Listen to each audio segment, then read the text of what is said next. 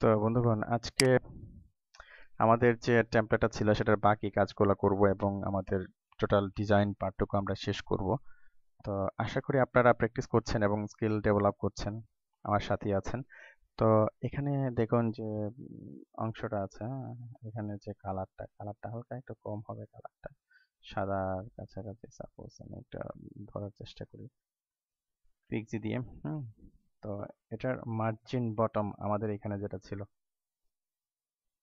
15 pixel ছিল, এটা একটু কমে যাবে। জাস্ট মার্জিন বটম, যেহেতু আমরা প্রত্যেকটা একটা ইয়ার মধ্যে নিয়েছি, হ্যাঁ, এই যে এটা কমিয়ে দিলে কিন্তু নিচে নেমে যায়। তো আমরা দেখে আসি। ঠিক আছে, আমরা মার্জিন বটমটা সাপোজ 10 পিক্সেল করে দিলাম। তারপরে কালারটা, হ্যাঁ, আমরা এরকম করে দিলাম। তাহলে কি হয়ে গেল? ঠিক আছে, P, same border P copy করলাম, এই যে পেস্ট করে দিলাম।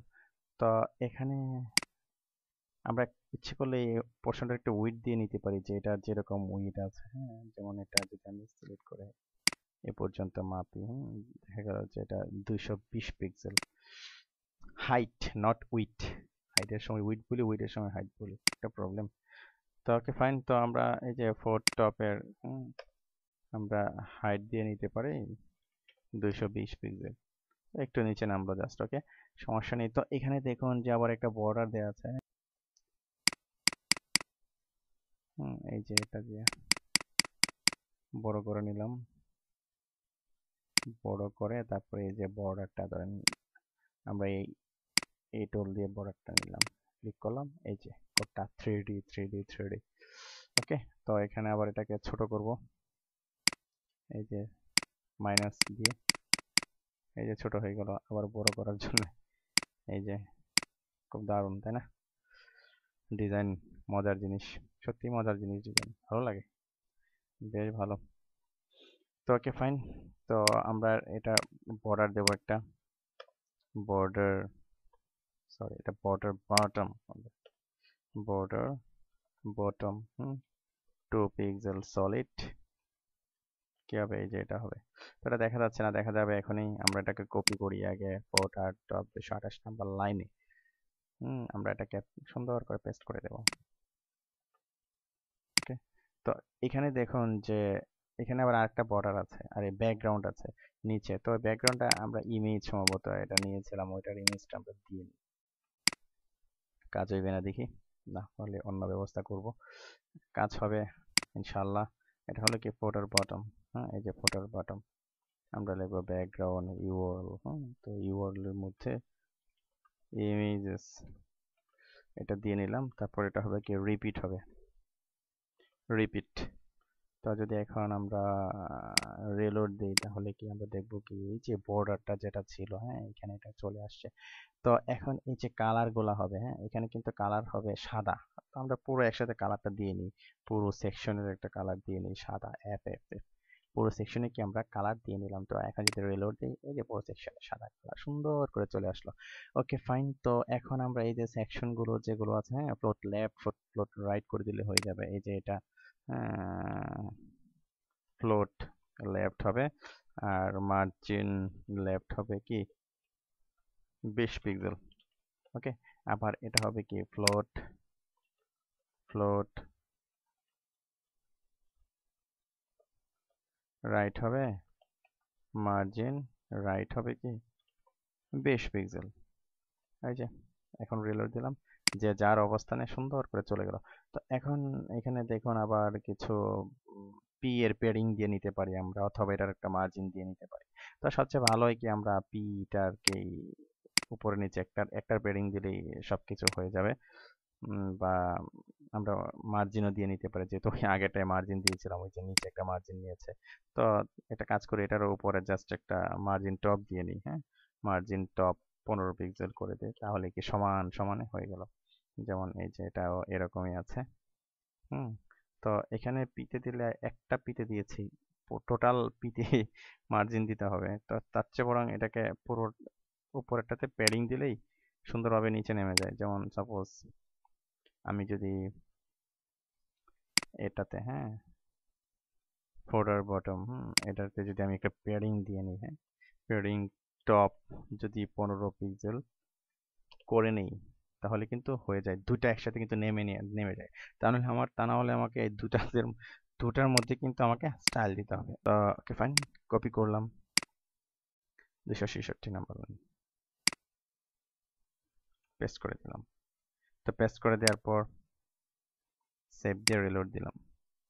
ওকে, তো এখানে দেখুন এটা কিন্তু ওয়েট আমরা ইচ্ছে করলে একটু বাড়িয়ে দিতে পারি। এই যে আমাদের যে সেকশন গুলো ছিল, হ্যাঁ, এই যে পুরো সেকশনটা, এই যে সেকশনটা, তো ওইটা একটু বাড়িয়ে দিই। বাড়িয়ে দিলে এটা এই পর্যন্ত আসলো, হ্যাঁ, 20 করে থাকলো। 305 বা আমরা 305ই 305 করে রাখলাম এটা, বা 306 করে দিলাম। ওকে, সেম ফোটার 233।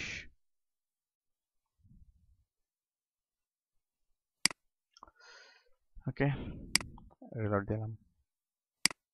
তো আমাদের পিএইচডিটা যেরকম ছিল আমরা ঠিক এরকম করতে পেরেছি। তো এখানে দেখুন আবার একটা বর্ডার আছে এখানে, হ্যাঁ, এই যে এই কালারের একটা বর্ডারটা আছে, এই যে পুরো সেকশনটা জুড়ে একটা বর্ডার আছে এই কালার। হ্যাঁ, তো আমরা ওইরকম বর্ডার একটা দিয়ে নিতে পারি, নো প্রবলেম। এত কিছু করেছি আর বর্ডার দিতে পারবো না? এই যে পুরো সেকশনটাতে একটা বর্ডার আছে, তো টেমপ্লেটটার মধ্যে আমরা একটা বর্ডার লেফট 1 পিক্সেল সলিড, হ্যাঁ, আমরা আমাদের এই কালারটা দিয়ে দিলাম, C2 তারপরে বর্ডার রাইট 1 পিক্সেল সলিড, তো আমরা ওই যে সেটা দিয়ে দিলাম। তাহলে কি আমাদের কি বর্ডারটাও চলে আসলো, তাই না? দেখে আসি। এই যে যে বর্ডারটা চলে আসলো। তো টেমপ্লেট কপি করলাম, যে টেমপ্লেট একেবারে উপরে, এই যে টেমপ্লেটের মধ্যে আমরা বর্ডারটা দিয়েছি, পেস্ট করে দিলাম। ওকে, তো রিলোড দিলাম। ঠিক আছে, তো এটা একটু উপরে হবে আর কি, এই যে এই অংশটা, বা এখানে কি দিয়েছি আমরা, এই ডিপটা দিয়েছি না? তো মার্জিনটাও 10 পিক্সেল দিয়েছিলাম, আমাদের ওটা হালকা উপরে উঠে আমরা 6 পিক্সেল করে দিই, তাহলে হয়ে যায়। এই যে কি এটা, মেনু রাইট, হ্যাঁ, 76 নাম্বার লাইন, মেনু রাইট, এই যে 76 নাম্বার লাইনটা কি পেস্ট করে দিলাম, এটা সিলেক্ট করে সেভ দিলাম, তারপর আবার কি রিলোড দিলাম। তো ওকে, আমাদের পিএইচডি আমরা দেখে আসি। হ্যাঁ,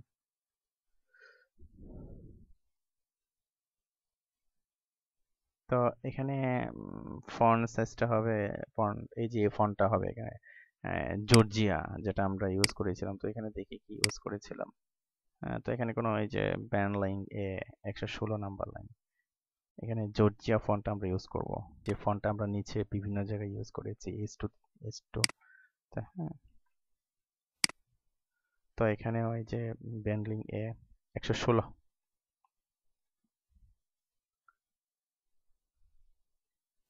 এখানে আমরা এই যে জর্জিয়া ফন্ট ইউজ করব। তারপর রিলোড দিলাম, এই যে জর্জিয়া ফন্টটা চলে আসলো। হ্যাঁ, তো আমাদের পিএইচডি তে যেরকম ছিল আর কি, হ্যাঁ। তো তারপর দেখা গেল যেটা 6 হবে না, এটা 4 হবে। 4 করে দিলাম, কপি করলাম 116 ব্যান্ডলিংকে পেস্ট করে দিলাম। ওকে, তারপর রিলোড দিলাম। ঠিকঠাক আছে।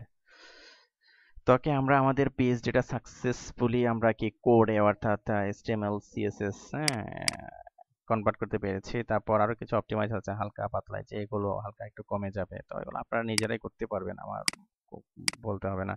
দেখি ফন্ট সাইজটা কি বাড়াতে হবে কিনা, হ্যাঁ, তা ফন্ট সাইজ বাড়াইতে হবে না, মোডটা আলাদা, যেমন এই যে এটা, এই কারণে এরকম লাগছে, তাই না?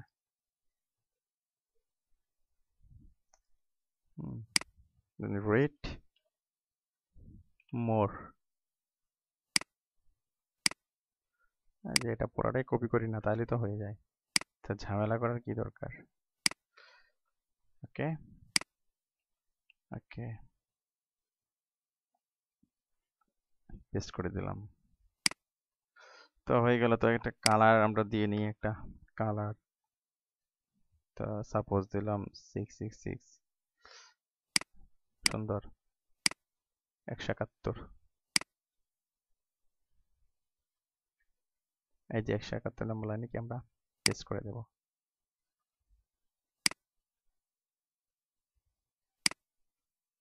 হুম, ঠিক আছে। তো আশা করি বুঝতে পেরেছেন, আপনারা নিজেরা এরকম ভাবে চেষ্টা করবেন। হ্যাঁ, তো এরকম কিভাবে বর্ডারটা দিয়েছি আমি, কোন জায়গায় কোন টেকনিকটা কাজে লাগিয়েছি। তো ওয়েব মানে হলো টেকনিক, শুধু ওয়েব না, যে কোনো প্রোগ্রামিং বা সফটওয়্যার তৈরি করেন আপনি, ওয়েব তৈরি করেন, ওয়েব অ্যাপ্লিকেশন তৈরি করেন ডাইনামিক, অথবা দেখা গেল যে আপনি সফটওয়্যার অ্যাপ্লিকেশন তৈরি করেন, ডেস্কটপ অ্যাপ্লিকেশন, আমরা যেরকম সফটওয়্যার তৈরি করি বা ওয়েব তৈরি করি, তো যেখানে আপনি যাবেন সবকিছুতে আপনাকে টেকনিক লাগবে। তো এটা একটা মার্ক আপ ল্যাঙ্গুয়েজ, তারপরে সিএসএস, ক্যাসকেডিং স্টাইল শীট, এখানে ভালো টেকনিক আছে। আপনি নিয়ম কানুনগুলো জানেন, আর জাস্ট টেকনিকগুলো কাজে লাগিয়ে আপনি সাইট তৈরি করবেন। তো দেখুন এখানে একটা ছবি ছিল, একটা হ্যাঁ, ফটোশপের একটা ছবি ছিল। এই ছবিটাকে কিভাবে, হ্যাঁ, এই যে একেবারে কোডে আপনি এইচটিএমএল সিএসএস কোডে কনভার্ট করে যে আপনি কিভাবে একটা ওয়েবসাইট বানাবেন, ওয়েব ট্যাবলেট বানাবেন, সেটাই আমরা দেখানোর চেষ্টা করেছি। তো আশা করি আপনাদের খুব কাজে লাগবে এটা, এবং বুঝতে পেরেছেন। তো ভিডিওটি পজ দিয়ে দিয়ে আপনারা প্র্যাকটিস করবেন এবং দেখবেন আপনাদের ইনশাল্লাহ হয়ে যাবে। আর আপনাদের এরকম আমাদের টিউটোরিয়াল সংক্রান্ত অথবা যে কোনো আপনার ডিজাইন ডেভেলপমেন্ট করতে যাচ্ছেন, কোনো জায়গায় আপনার প্রবলেম হলো বা করতে পারছেন না, হ্যাঁ, তো এরকম যদি প্রবলেম হয় আপনারা আমাদের ফোরামে আপনারা রেজিস্ট্রেশন করে অ্যাক্টিভ থাকবেন, এবং এখানে আপনারা এখানে কোয়েশ্চেন করতে পারবেন। হ্যাঁ, তো অনেকে কোয়েশ্চেনের আবার অ্যান্সার দেয়, আপনি অ্যান্সারও দিতে পারবেন। অর্থাৎ এখানে অ্যাক্টিভ থাকবেন। আইডিপি স্কলার্স ফোরাম, এটা অনেক ক্যাটাগরি আছে, যেমন আপনার জেটুই জাভা টেকনোলজি আছে, তারপর আবার WPSI web present solution and implementation, অর্থাৎ পিএইচপি প্রোগ্রামিং এবং ওয়েব প্রোগ্রামিং, যেটা database design development, ডিডিডি, C sharp, dot net, তারপর networking technology, architectural and civil, তারপর graphics, animation, video editing, programming language, তারপরে পিএইচপি ফ্রেমওয়ার্ক, বিভিন্ন ক্যাটাগরি আছে, আপনারা category choose করে, যেমন ওয়েব ডিজাইন, হ্যাঁ, ডিজাইন ক্যাটাগরিও আছে, আপনারা করবেন। তো আপনারা চেষ্টা করুন আর কাজ করুন, আশা করি ভালো করবেন। ধন্যবাদ।